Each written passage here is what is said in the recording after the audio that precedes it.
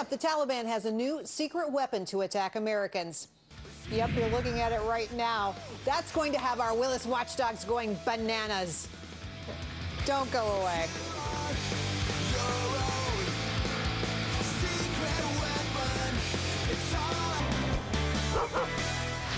Okay, there's a lot to talk about with today's Willis's Watchdogs. We begin with a confusing request from Interior Secretary Ken Salazar to the Presidential Commission on the BP oil spill. Seems Salazar said he's looking to the commission for information to help shape the administration's position on deepwater drilling, the ban. Well, that was news to the commission co-chairs who were stunned by the request. They say Salazar's office assured them giving advice on the moratorium wasn't their job. All right, let's meet our panel. Radio talk show host Mark Levine, Red Eye Ombudsman Andy Levy, and Colleen DeBays, small business editor at the Wall Street Journal. Mark, let's start with you, sir. What do you make of this? I don't make much of it at all. You're telling me the Interior Secretary actually wants to find out what went wrong with BP in order to determine what kind of regulations we have on deep drilling? Doesn't seem very controversial to me. You're a pro. Okay, Colleen. I agree. It doesn't seem controversial to me either. You know, I mean, I guess we can add it to the list of things that are unclear with this situation. But yeah, I mean, the commission's marching orders are to figure out what went wrong and whether offshore drilling is safe. So it doesn't seem crazy to me that he would ask. Weird to you, Andy? I don't think it's weird, but it seems to me that the administration's already made up its mind on deepwater drilling, so I don't know why they're looking for any information. Maybe they're looking for some backup. Yeah. I don't think they've made up their mind. If you read Salazar's statement, it very clearly says there are a whole bunch of things he's going to look at. This is just one of them. They're going to look at basically whether companies can stop oil spills in the future, and right now they can't. They talked about cleaning up walruses in the Gulf. They really haven't looked hard at how to clean up oil spills. Yeah, that was sad. All right, let's move on to the next story. Yesterday, we told you how the administration of New York's Governor David Patterson awarded a multi-million-dollar no-bid contract to GHI, the healthcare provider, whose parent company employs his wife. How convenient. Well, it turns out the governor had no idea the contract even existed until he says he read about it in the morning paper. Colleen, your thoughts? Oh, it's so good that newspapers still exist, you know, for this very reason. You know, this certainly has the appearance of impropriety. I don't know if that actually is the case. In any event, you know, whether or not the wife was involved or if the company knew about this, I think the larger issue is that, you know, this company got a contract. There wasn't a competitive process in place. Other companies weren't able to bid on this. You know, I write about small business. Small businesses depend on things like government contracts, especially in times of recession. So I think that is the larger problem here. Mark, come on. I'm a little outraged here. I mean, you think this is good that the governor of New York is giving his wife's firm money? I mean, come on. Well, Jerry, first of all, the governor and his wife didn't know anything about it. Second of all, there couldn't have been any competitive bidding. The federal government required a nonprofit organization that had statewide health care experience. There was only one in all of New York State, and that was GHI, and that's why there could be no competition. We wrote the criteria so specifically. I'm sorry. No, it's just one with statewide experience.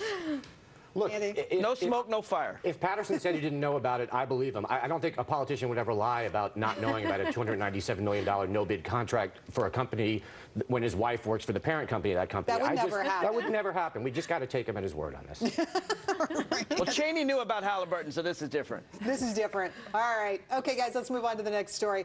Baseball fans are reeling from the death of George Steinbrenner today. On the morning of the All-Star game, the legend nicknamed the Boss rebuilt the New York Yankees into a sports empire, an empire that could be a billion-dollar windfall to his heirs thanks to the expiration of the federal death tax. Andy, let's start with you.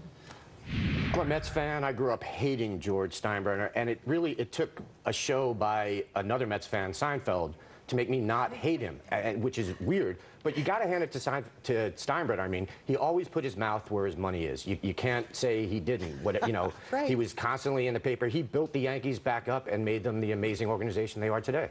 All right, Mark, what do you say?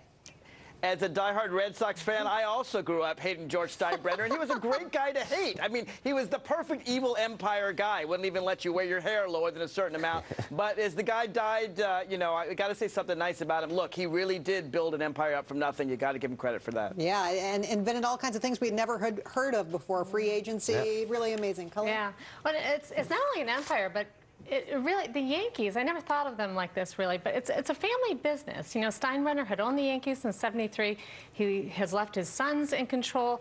One thing he should realize is that a lot of family businesses don't make it to aren't able to successfully transition to the second generation. One other family business in sports that has done this well is NASCAR, actually. That's a third generation owner. So maybe the Yankees can take a few tips from NASCAR. Well, talk about luck. You know, the estate tax right now until the end of the year, 0%. So those heirs will have a lot of money to plow right back into that business. It's a good time to die. All right. I don't know if luck is the right word. Yeah, no, probably not. But let's go on to the next story. Talk about meddling mothers. A new website, fabover50.com, puts the power of matchmaking squarely in moms' hands. The site lets moms post photos of their single sons or daughters to get this, to help them get dates. So far, 20 parents and their grown children have signed up.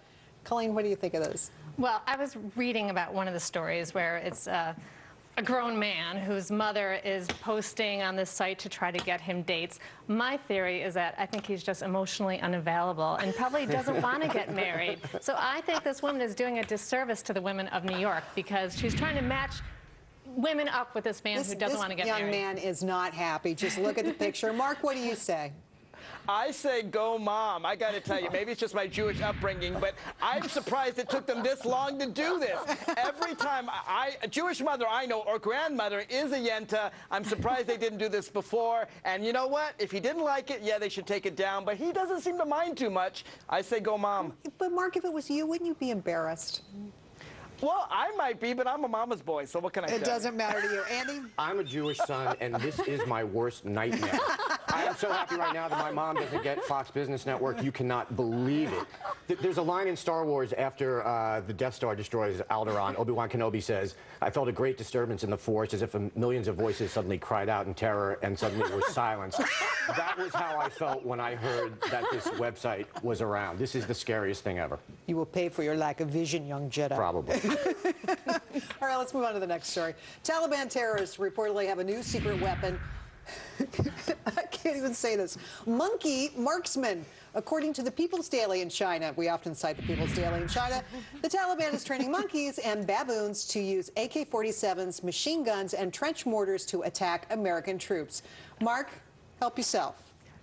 I think somebody punked the Chinese. I really do. Maybe this is what happens when you have an unfree press. You tend to believe anything someone tells you. I looked at that video. I could not stop laughing. I kept wondering how the monkeys found the triggers because there weren't any on their bananas. I mean, come on here. Andy. Yeah, here's a good hint that this story isn't true. It claims that training monkeys to be soldiers was started by the CIA in Vietnam.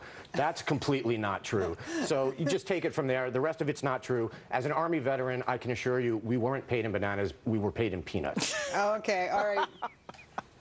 I just think it's ridiculous. And I don't know why monkeys. I don't know. I would think, you know, maybe like German shepherds or something else would be more effective. So I don't know. I think, yeah, they both kind of scare me. German shepherds can't pull the trigger. That's true. It's a but they wild could video. attack. I think they would be scarier. They would terrify people more. All right, guys. Thanks for your help today. Andy, Mark, Colleen, thank you.